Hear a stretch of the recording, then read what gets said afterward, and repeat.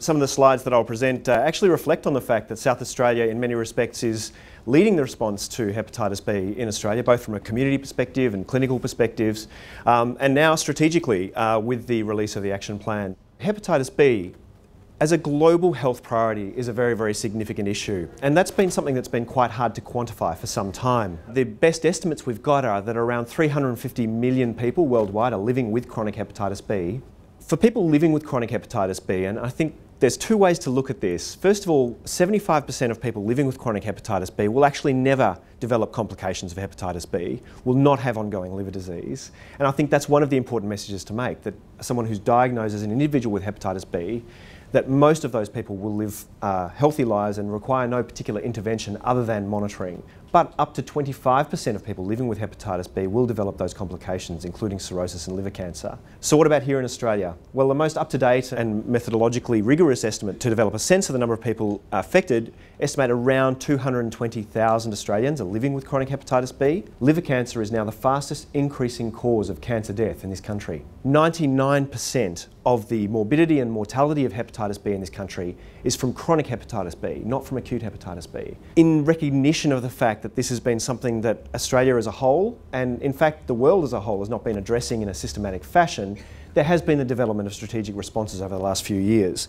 including the WHO here. This was published in 2012 following the viral hepatitis resolution of 2010. The National Hepatitis B Strategy, which was ratified by all of the states and territories of the Federation back in 2010. And then most recently here, the Hepatitis B Action Plan in South Australia. The vast majority of people living with chronic hepatitis B here in Australia were infected at birth or early in life. And the two main groups that that's applicable to in Australia are Aboriginal and Torres Strait Islander people and people born overseas in endemic areas with hepatitis B. And that's because if you're exposed to hepatitis B at birth, you have a 90% chance of going on to developing chronic infection. There are other priority populations mentioned in both the national strategy and in the action plan beyond those two groups, and they include men who have sex with men and people who inject drugs and other groups who are at higher risk. You can see that people born in Asia, the Asia-Pacific region, so our own Asia-Pacific region, are the single greatest proportion of people living with hepatitis B in Australia.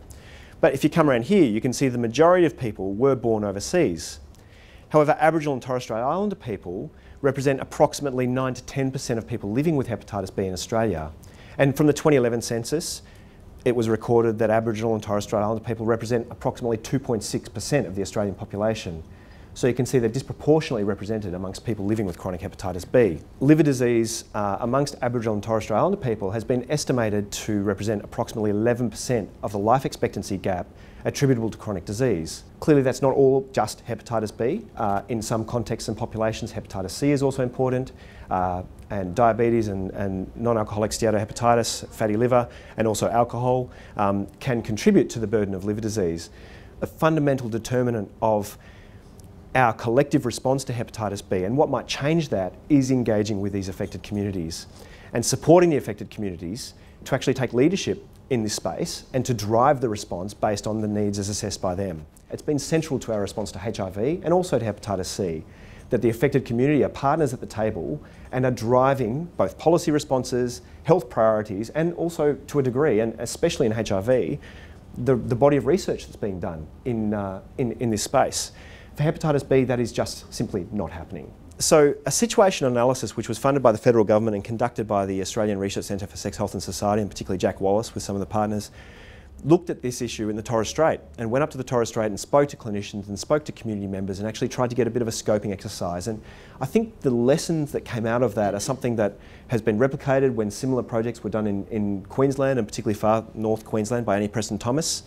And for people working in Aboriginal community controlled health organisations that are starting to try and take hepatitis B into the body of work, there are some really common messages that come through.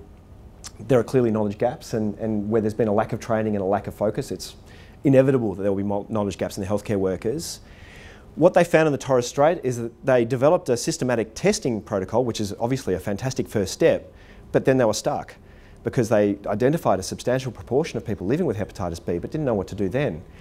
How do you then respond to the needs of those people? What sort of downstream testing do you need and how often? Who needs liver cancer surveillance and how are you going to achieve that in a remote area? And how do we start thinking about putting people on antiviral therapy, which for many people will be indefinite? A lot of questions One of the answers that was recommended was the development of models of care, and actually something that would again translate beyond the Torres Strait.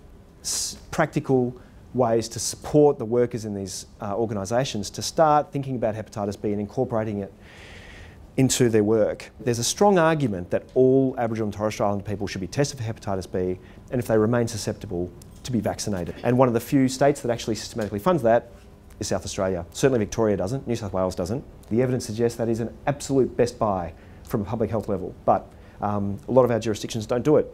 South Australia does. So how do we improve primary prevention? And clearly, even though the burden of chronic hepatitis B is not going to be addressed predominantly by vaccination here in Australia, acute hepatitis B itself has a substantial health burden. It's probably about 10% of acute infections are actually diagnosed or notified. It still remains one of the top 3 causes of vaccine preventable death in Australia is hepatitis B. And apart from the people who die, there's a number of liver transplants that occur every year. One liver transplant buys a hell of a lot of Hep B vaccine. South Australia, the populations included in the free vaccination program is the closest of any jurisdiction in the country to what the recommendations are in the Australian Immunisation Handbook. As I've mentioned, in Victoria and in New South Wales, adults who identify as Aboriginal or Torres Strait Islander are not eligible for vaccine even if they're susceptible, funded by the state. It's not included. In many jurisdictions, the humanitarian and asylum seeker, so humanitarian entrants, are not offered routine vaccination funded by the state for hepatitis B. It is without a shade of doubt, but with a certain amount of shame that I say that the rest of the country can really learn from how South Australia looks at the Hep B vaccination policy and really thinks about the downstream impact of this, that really having a systematic way of protecting people from getting hepatitis B down the track is going to relate to it's been estimated in populations, even with a prevalence like ours in Australia, that this sort of thing not only is cost effective, but cost saving to society. You actually get more money back in reducing the downstream outcomes of this than you actually invest in the vaccination program. When we look at the number of people who are estimated to be living with Hep B in Australia and then compare that to the number of people who have ever been diagnosed with hepatitis B, we estimate that only just over half of the people living with Hep B in Australia actually know anything about it. 44% of people living with Hep B here in Australia have never been tested, have not been diagnosed, and have no idea that they've got chronic hepatitis B. And that's why there's a not insignificant proportion of people whose diagnosis of hepatitis B is actually made after they present with liver cancer. And that's a disaster for a disease which has a long lead time, decades usually, and that people have been living in a country with resources like Australia, and that people, particularly Aboriginal and Torres Strait Islander people and people born overseas in endemic areas, have been recommended in the literature, including in primary care publications since the early 1990s, to be systematically tested for Hep B. The fact that people are still presenting with liver cancer and dying often within a month of presentation, when they've been living with that risk factor, a $15 blood test, which is Medicare rebatable, $15. It's a human rights issue. It's not a health service issue. It's not a systems issue. That's a human rights issue. So who's recommended for testing? This is a big list. These are the people who are recommended both in our new national hepatitis B testing policy. This is a website we've set up to help primary care clinicians in their testing and initial management of hepatitis B. So it's a long list. It's important to remember that 2/3 of people living with chronic hepatitis B in Australia are people born overseas in endemic areas and Aboriginal and Torres Strait Islander people. So those two groups represent at least 2/3 of all people living with chronic Hep B. So what's the evidence that it's actually cost effective to do that? Clinical interactions cost money, blood tests cost money. Is this actually, from a population health level, a cost effective thing to do?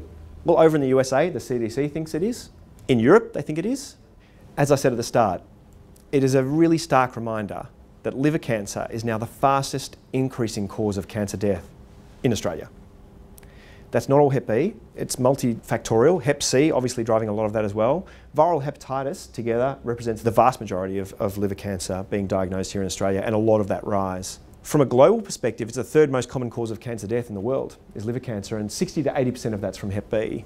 So Australia, understandably, has been investing significant resources from a community level on approach to cancer. And we've been succeeding. So these are New South Wales data.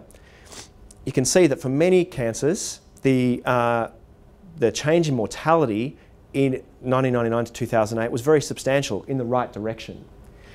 The standout exception here is liver cancer. which increased 50 to 100% in those 10 years, the mortality from liver cancer. And this is replicated in Victoria and no doubt here in South Australia as well.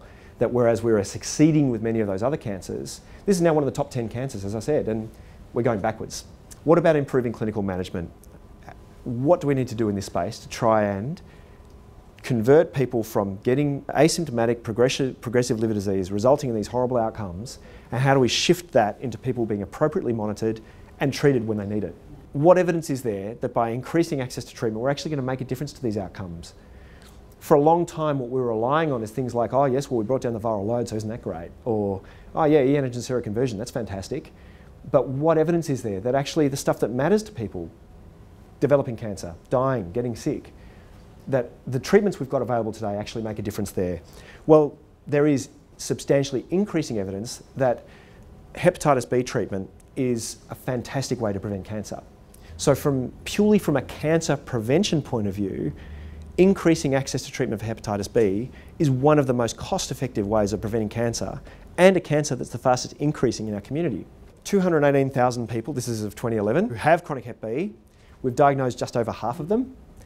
We have no idea what proportion have been properly engaged, given appropriate information, ability to make choices. We have no idea what proportion are receiving appropriate primary care and management and monitoring. We have no idea what proportion are actually making it through to specialist services, or once they're there, are receiving appropriate care and monitoring. What we do know is that of November 2011, and again the data are a little bit dodgy, but this is the best we've got, only about 3% of people living with Hep B in the country are on treatment. The most conservative estimates for the number of people, or the proportion of people living with Hep B who need to be on treatment is about 15%. The most conservative estimates. So that means 80% of people in Australia currently needing treatment for Hep B are not getting it. There's a lot of areas where we need to improve, and one of the things we really need to get that improvement is strategic responses, both on a national level and on a jurisdictional level, and not just to have the strategies, but to actually implement them. The evidence is clear that antiviral treatment is well tolerated. It substantially affects the natural history of Hep B and prevents liver cancer in a short period of time, and is extremely well tolerated. We need to increase access. There's just no argument that this has to be done. And so we need to do that, and particularly those two elements that are in the national strategy and in your action plan, engaging the affected communities and informing them and empowering them to actually come forward and be a partner at the table here. You know, the evidence is there that this is an emerging public health priority for Australia. The evidence is there that there are things we can do cost effectively from a healthcare perspective to actually turn around what is one of the fundamental drivers of the fastest increasing cause of cancer death in our community. So in conclusion, this is a significant public health issue. The burden of hepatitis B is disproportionately prevalent or invested in communities who are subject to broader healthcare inequity here in Australia particularly. Failure to engage people in this issue from those affected communities and failure to diagnose them is disastrous. Failure to prevent is unacceptable, and continuing to be satisfied with only 20% of people who need treatment to prevent liver cancer, to be satisfied with that as a response from all of us, I think is it's unconscionable. We just can't allow that to happen. So we need to increase access to diagnosis and care and to information, and that these are all mandated in the national strategy and now mandated in your action plan as well.